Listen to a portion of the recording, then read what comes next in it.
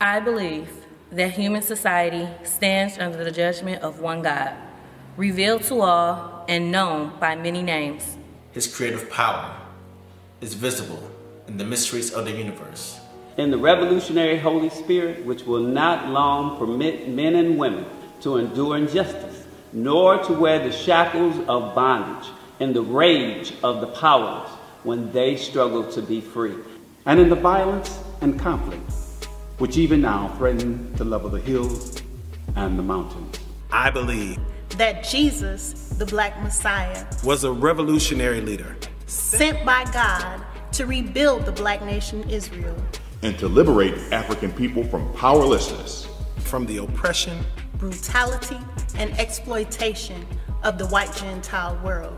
I believe that the revolutionary Spirit of God embodied in the Black Messiah is born anew in each generation, and that Black Christian nationalists constitute the living remnants of God's chosen people in this day, and are charged by God with responsibility for the liberation of African people. I believe that both my survival and my salvation depend upon my willingness to reject individualism. And so I commit my life to the liberation struggle of African people and accept the values, ethics, morals, and programs of the Black nation, defined by that struggle and taught by the Pan-African Orthodox Christian Church.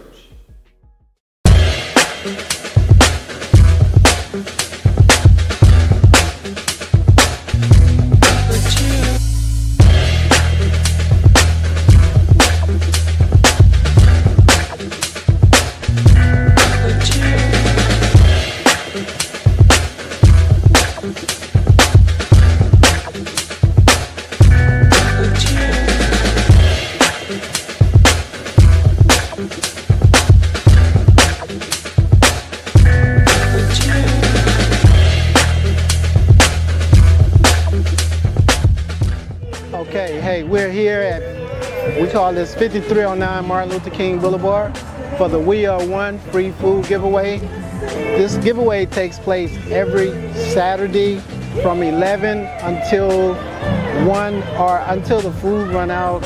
These days, lots and lots of people are in this line, so we're here, you know, just donating back to the community. Yeah, we're here with the African Cultural Festival, and we're helping to box food up for the food bank for people in the community. They service about 200 individuals here in the community, so we know we're happy to help. We know that food is the best drug, honestly, and it's especially important for preventative health. So they have fresh fruits, vegetables that they're boxing up for the community, and so we're happy to see that they are servicing fresh fruits and vegetables to the community, and we're just here to be of assistance in some way. We've been doing this for 2 years right here, definitely partnering with the Shrine and the food bank, and so many volunteers just here giving back every Saturday. Even when it's cold like today, we still have so many people out here.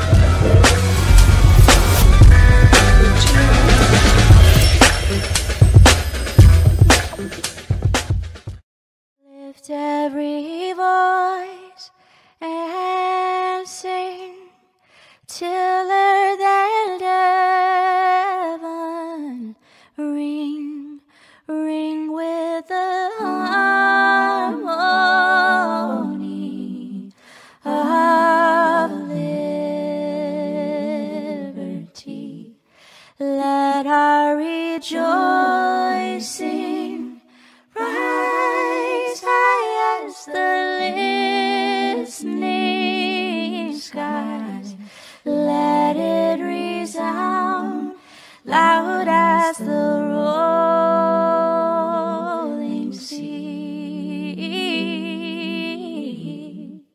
Stony the road we trod, bitter the chastening rod, felt in the days when hope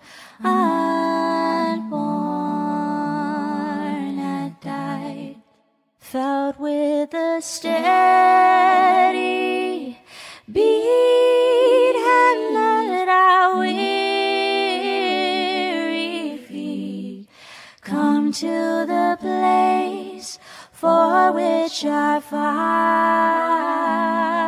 sighed.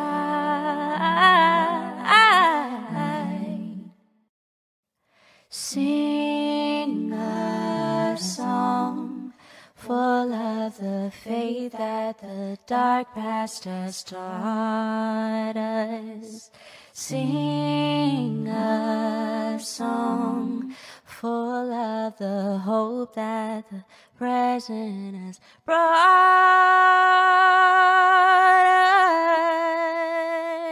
us. Facing the rising sun of a new day begun, let us march on till victory is won.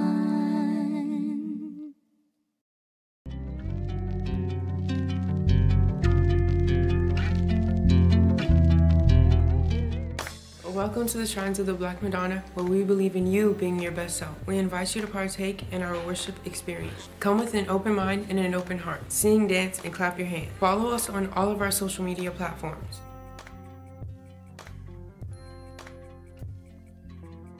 Giving is an opportunity for us to build community, ministry, health, and best self.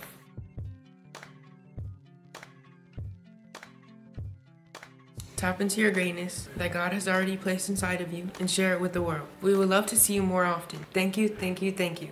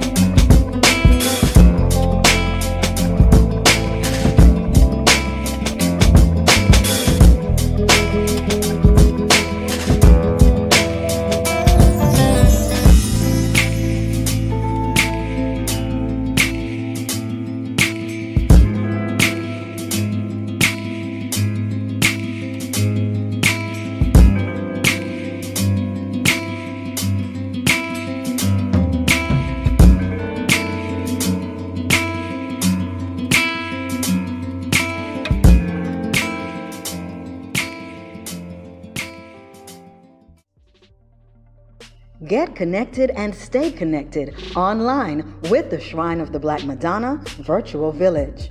Worship, join, learn, give, connect with us, all in one place in just 3 easy steps. 1.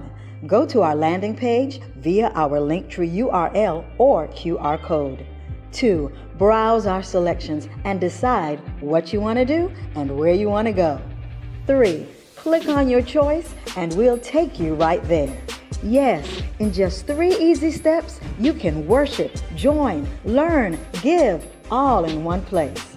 So get connected and stay connected with us online at the Shrine of the Black Madonna Virtual Village. Baba Mbiyu Chui. I want to talk to you about the power of social reality. We all have a brain, right? Well, at least we've been told we do. But how does our brain really operate? How does it allow us to think, feel, move, act, and experience the world? Even though we are mostly unaware, our lives actually take place in more than one mode of existence. The reason we're unaware is because our brain allows us to traverse these various layers of reality very seamlessly.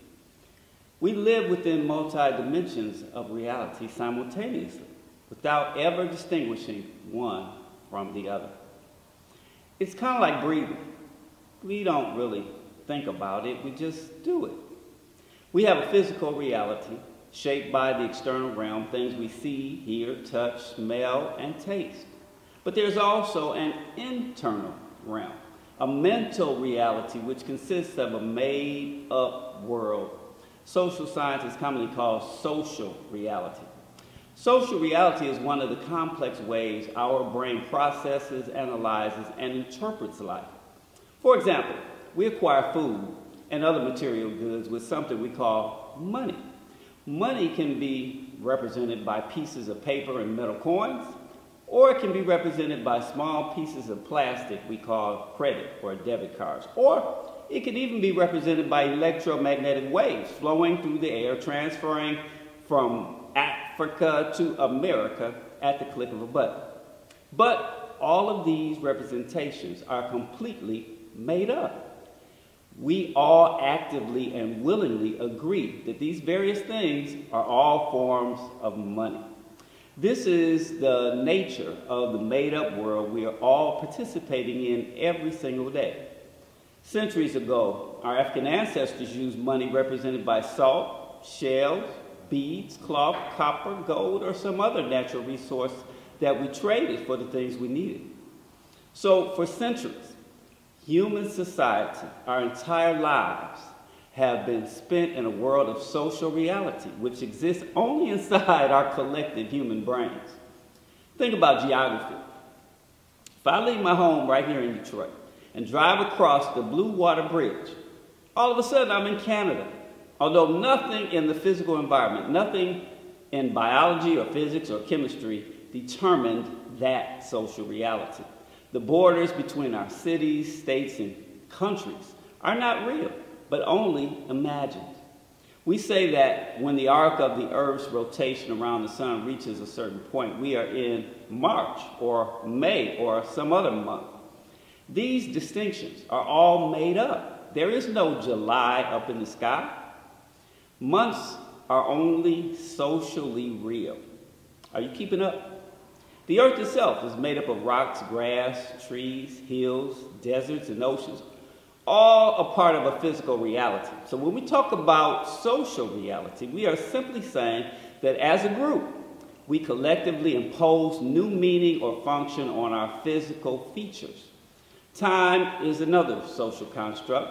On the first Sunday in November, when we turn our clocks back in the fall, bringing an end to daylight savings time, nothing in nature has changed. Daylight savings time did not really buy us some time, but it gave us more hours of light in the evenings. Think about what happens in our brains when we dream. Key emotional and memory-related structures of the brain are reactivated while we sleep. In our dream state, colors are more vibrant, emotions are intense.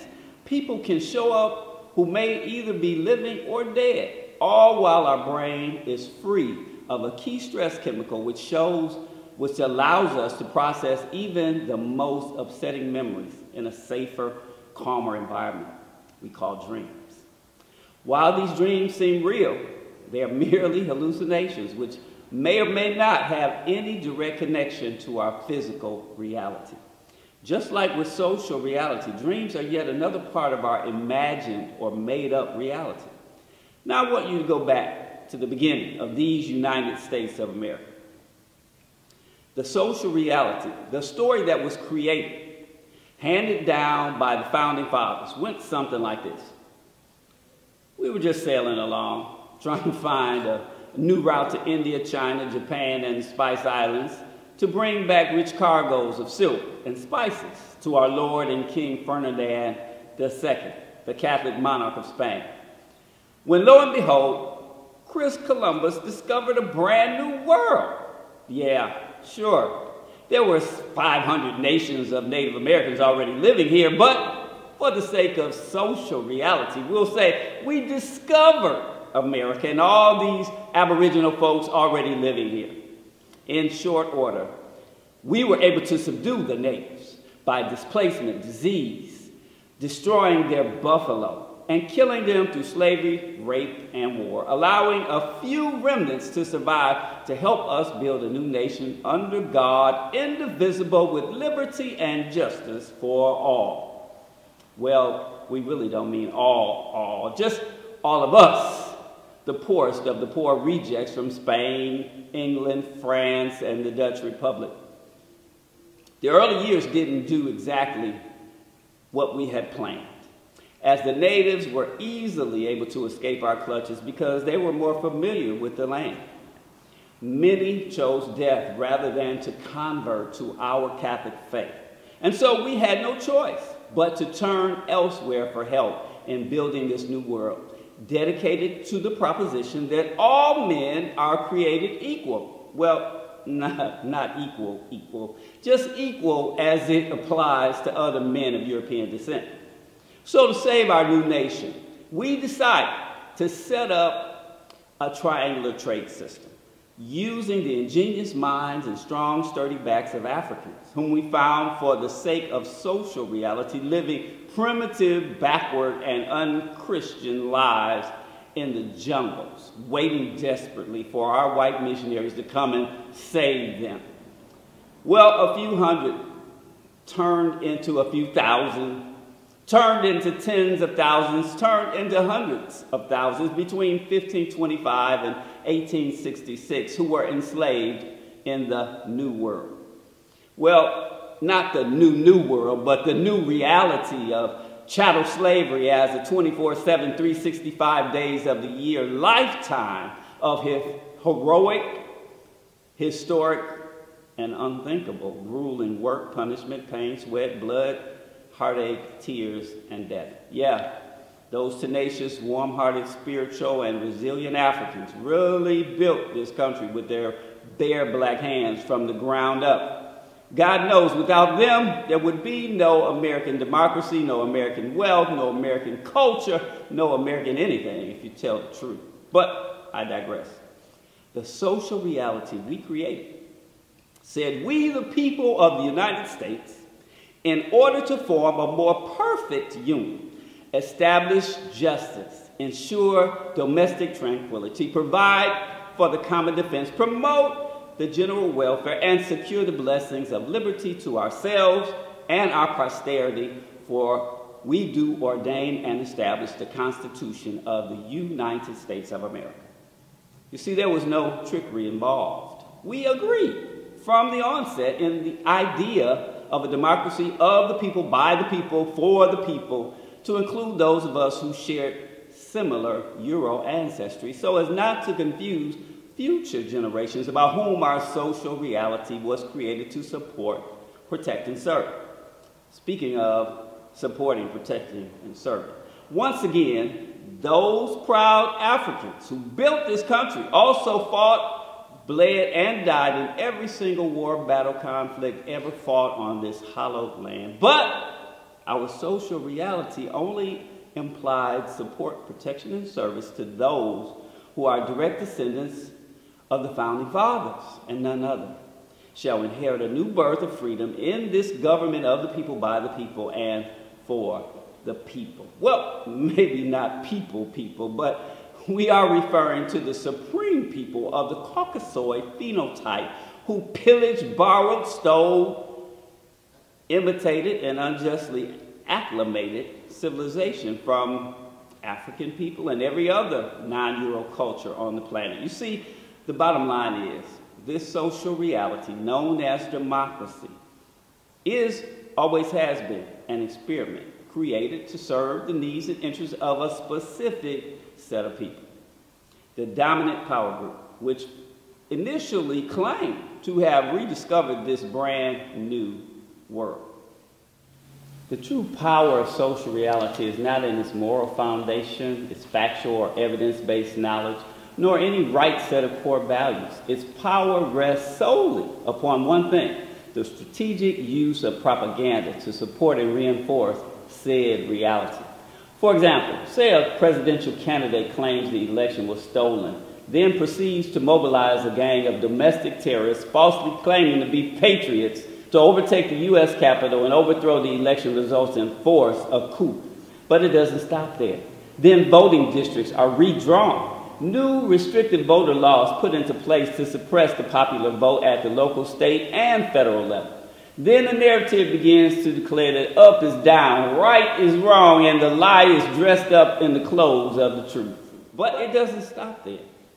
Fear-mongering in all forms are unleashed, using crime, violence, and fear to push the narrative that Republicans are good, strong, and tough and can make America heavenly great again, while Democrats are bad, weak, and liberal and are making America hellishly worse for white men. But it doesn't stop there. The Second and Fourth Amendments are called into question while taking back women's rights to choose under the guise of the fetus having the most to lose. You see, despite what we've been told, America was never really a democracy. It was first set up as a republic, one nation under a groove, getting down just for the fuck.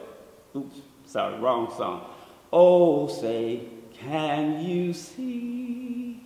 You see, after 400 plus years, the demographics in America have dramatically changed.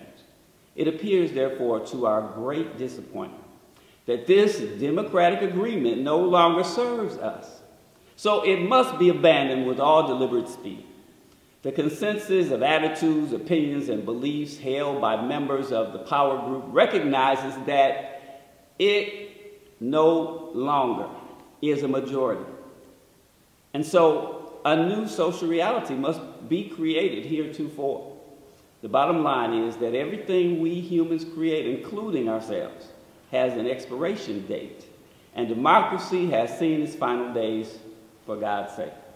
So to create this new social reality, all we have to do is what we did before, agree that American democracy is dead and arm ourselves to destroy anyone who challenges our idea of creating a new normal.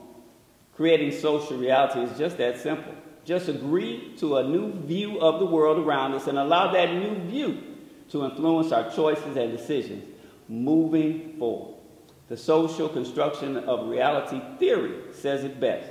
Our reality is not a set of objective arrangements outside ourselves, but rather a constructed reality through our interactions with others. So my question to you is, if white America has all but abandoned democracy, where does that leave those of us who have for the past 400 years longed to be one day included in this so-called American dream? Langston Hughes said it best in his poem, Harlem. What happens to a dream deferred? Does it dry up like a raisin in the sun, or fester like a sore and then run? Or does it stink like rotten meat, or crust and sugar over like a syrupy sweet? Maybe it just sags like a heavy load, or does it explode?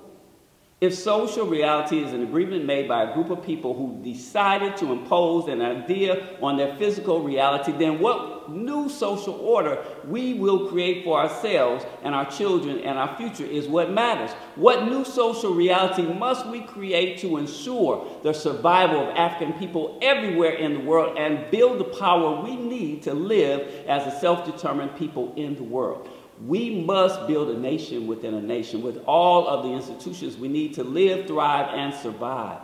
Our social reality must include the vision of an independent, morally sound, value-driven, economically sustainable, and self-empowered Pan-African world community. There is power in social reality, but for us, black people, Mammy Tammy's baby, son folks, the people of African descent, that power must rest upon the simple premise that nothing is more sacred than the liberation of black people. Ashe and amen. Walk in the light, beautiful light, come where the dewdrops of mercy shine bright, shine all around us by day and by night. Jesus, the light of the world, and we will walk in the light. Oh, beautiful Come